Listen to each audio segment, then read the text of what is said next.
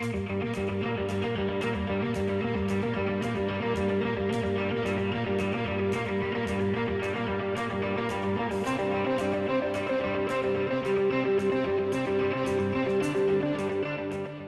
is Bryony October and I'm front of house engineer for my dear friend Katie Melua here. Yeah, we've been working together for something like 6 years now. And for those that might not know, front of house engineer has essentially the most important job outside of the musicians on stage. Bryony's job is to basically mix the sound for the audience. So like all those huge speakers that you might see get mixed by the front of house engineer, and we've got the absolute best in this woman. I was looking for a really great front of house engineer, and Dom Monks, who is a phenomenal producer himself, has made some stunning records over the years. He was working on a record I was working on, and I called him up and he recommended Bryony. I wasn't looking for a female front of house engineer, and the reason why I mention it is that, the crew space is a very male-dominated space. So yeah, when Bryony showed up, really within a few shows, it was very clear that we had a very sort of similar sort of desire for absolute excellence, and a kind of real excitement for the gear and the equipment in, amplifying what it is you do on stage. Dom phoned me actually and asked me if I'd be interested in being recommended to go forward as Katie's front of house engineer, because he said that she'd asked him and he said he was nowhere near good enough, but the person he was looking for was me, which I was very, very honoured to be recommended by somebody who's also so talented. It was a real gift to come to Katie's music because it is a place where you can find perfection in sound. A lot of live sound engineering is, for want of a better phrase, damage and imitation, because you're dealing with a loud stage and lots of noisy instruments, and you're trying to pick out a mixer from that. So to deal with something that's so pristine from the source is just it's an absolute joy to turn up, basically. I think it's also, if I may, it's not just about the source. I think it's also about, from our perspective as, I guess me as the artist and the musicians, we really respect the equipment. I still find it miraculous that mics can do what they do and the desks can do what they do. So we would do things like, there was one big tour that we did where, I would come out after every sound check and have a listen to the recordings and how it sounded in that space. Yeah, Katie allowed me to bring an analogue console out on a big tour we did with a 16-piece Georgian women's choir, and it'd been my kind of lifetime's ambition to do a headline tour with a full analogue setup, given that when I was a young sound engineer doing the support acts on bigger tours, when it was all analogue, I'd end up on the last kind of 5 or 6 channels of a desk and have to get on with it. So by the time I got to a point where I was mixing headline acts, it had all gone digital, and there was none of that analogue, delight to kind of have a real proper play with. So I was able to take out a Midas H3000 console and all of the outboard that I would wish for, which was absolutely phenomenal to do. It was like being in a toy shop basically when I got the day where I got to go and choose everything I was going to use, and then the resulting sound from that was just sublime. It was such a joy to go home onto analogue. I felt every day like I was back home mixing, because there was none of the kind of like computer related problems you get with digital consoles. It was just all there in front of me, and really it was fun and it sounded amazing. I'd say it's absolutely essential to have someone at the front of house role who completely understands what it is you're trying to do, how it is you're trying to get the sound to come across, and how it is you want the energy of the songs to come across. It's essential because, you could be making the greatest magic on stage, but if that magic isn't being converted through the speakers and the however many thousand people aren't hearing it, there's no point. So it's essential that we really work very closely together to kind of just keep tweaking and honing and just really make sure that it's absolutely great quality. I think it's fantastic to have a really good relationship and an ongoing relationship, because there's huge trust then. You know that you can take risks or you can do things that you don't have to kind of keep going back and going, is this okay, is this okay? And it means that when you're out there in the audience and you feel something, you can run with it.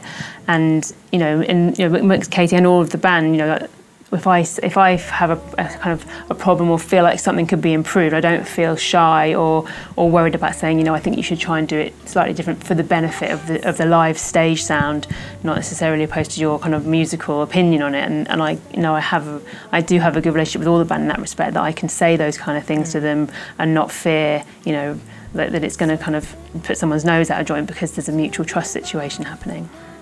Yeah, that's really important actually. We definitely we want honest feedback from Bryony, because actually she's the only one that's hearing the show the way the audience is. So in sound checks, we really kind of go after that.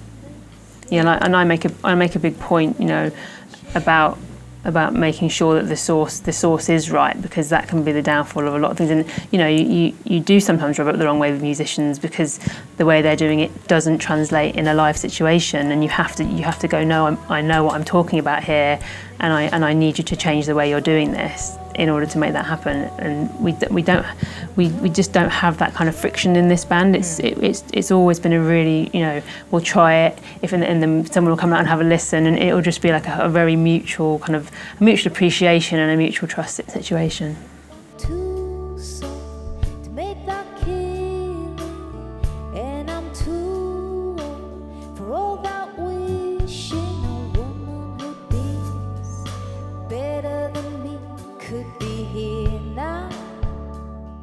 Most of the time, as an artist, you kind of just get handed a microphone. You don't.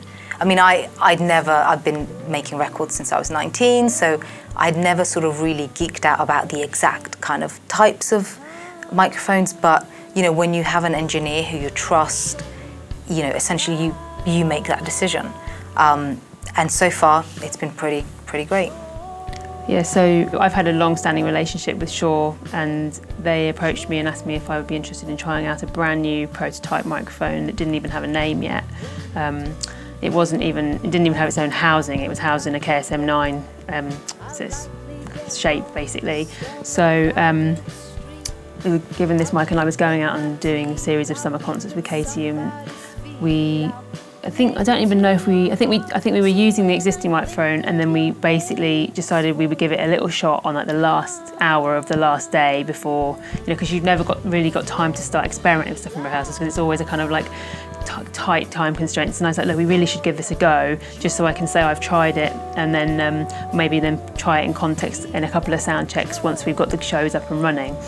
And I remember we tried it, and the three of us, Katie, me, and our monitor engineer Nigel, were instantly like, "Ooh, that's nice." And therefore, we then decided we were going to go for it straight away and use it for the first show, which is kind of risky, really, putting it into a completely different context of an outdoor show.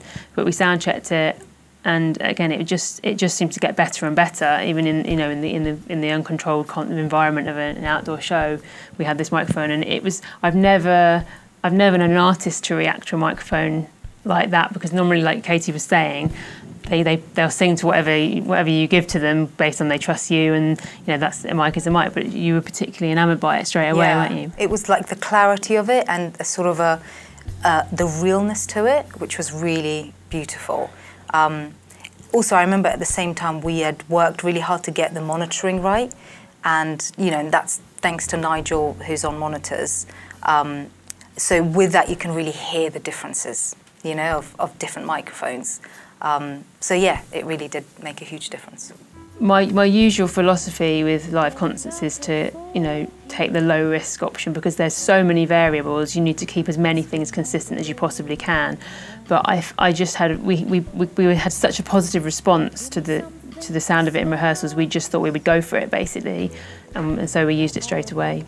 I think particularly the thing that stood out for me with it was, with a lot of high-end condenser mics, there's always an element of, to get the breathiness, you get a lot of high-end kind of fizzle in it as well, and that doesn't exist on this microphone. You can layer it with effects and you still haven't got that kind of like hissing, not in hiss, but that high-end noise at the top end. I think you want it to be as invisible as possible, don't you? You kind of don't want it to feel like it's adding anything at all. It's completely transparent. And then the other factor is with high-end condenser microphones is that when you're putting it onto a live stage in front of a drum kit, you always that risk factor of it being far too much spill, and we just didn't have a problem with that as well, which has also made it really wonderful to use. Shure have always been incredibly supportive of me as an engineer. I've had relationships with various members of their team over the years. Had people have come and gone, but they've always consistently maintained, offering me new microphones, offering me to try different things they're using, promoting me, in their own publicity and stuff like that. So they've always been, it's been a really good relationship, and I really appreciate their support.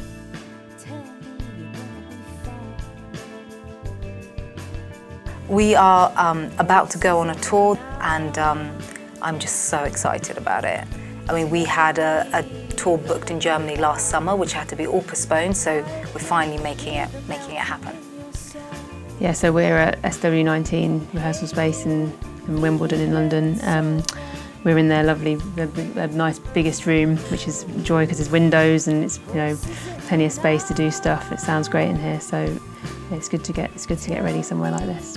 It's like being a kid and doing it, or doing it for the first time. It's just so exciting. I mean, a lot has happened in the last few years. Bryony's had a baby, which was actually initially something we really bonded over because we were both struggling with when do we have kids and how can you do it when, the job is so fantastic and it kind of has you hooked for many, many years. So yeah, we kind of, we really bonded over that. Bryony's had hers, I'm currently pregnant, and now we're about to hit the road, so yeah, it feels very special. I'll be bringing my toddler on the road with us as well, which is another amazing part of the relationship I have with Katie, that, and for a lot of artists I wouldn't be able to work for them anymore because I just wouldn't be able to bring my child with me. But he's so young at the moment, it's impossible for me to leave him at home, so I have to be able to work with people who are happy for me to bring him and my mum, who looks after him for me on the tour. So we have a unique situation there that I've been able to continue to work as a live sound engineer despite being a relatively new mother. It's going to be a new way of touring for us, I guess, but fun, definitely fun times. Yeah, I mean, we just have to make it work because, if we as women want to stay in the industry and keep playing live, then yeah, gotta make it work. I think part of Katie and my relationship is, we're quite similar age and we've got quite similar life experience in that we've both been touring since we were very, very young. Obviously in a slightly different way, me as crew and her as an artist, but we've spent all of our 20s and the vast majority of our 30s on the road, on tour, almost all of the time, and that did pose the dilemma of how, what do you do about having children, because it's not really a conducive environment to having a normal domestic situation. So I think we bonded both over our life experience of being on the road a lot, and also this huge dilemma we both faced about becoming mothers and getting later and later into our 30s and wondering what the right thing to do was. I think to most acts and artists out there, the idea of bringing children along is totally preposterous and something they wouldn't even begin to consider. I think that I'm particularly lucky. I work for Katie and I work for several other female artists that recognise that this has to adapt. But the problem is that the industry, from a crew perspective, is still so massively male-dominated that, other than the odd couple of people like maybe me, I don't know anyone else who actually brings their children with them who's on the crew. I think there's more artists that are obviously able to do it because they can call the shots, but I think it's a bit of a chicken and egg. You've got to have more women doing it at a high level to be able to try and drive the change, but you're not going to get women doing it at a high level if there's a complete barrier as soon as they have a child, which is what it kind of feels like. I mean, I do feel exceptionally lucky that there's an appetite amongst the artists I work for to make it work, basically. Yeah, I mean, it is, you know, we did have some interesting conversations, you know, and we spoke to the entire team and we were like, okay, this is the plan and this is how we want to do it. And we just want to be future facing and we want to be inclusive. And, you know, when you have a phenomenal team member like Bryony, who's technically like excellent, you know, if she comes with a baby, she comes with a baby.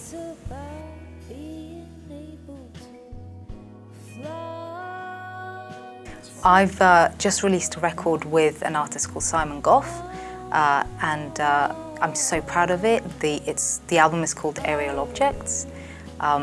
So yeah, that's out, just come out, and you know, we're going to play a few songs from that record in this live set, and also a couple of new songs from, you know, my own studio album, which I'm working on at the same time. So I'll be listening to some mixes when we hit the road.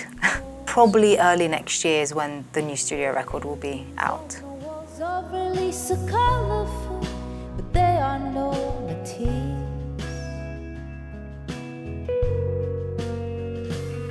And I'm divided between penguins and cats, but it's not about what animal you've got.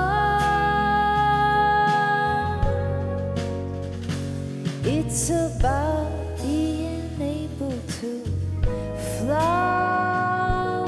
It's about diamond touch.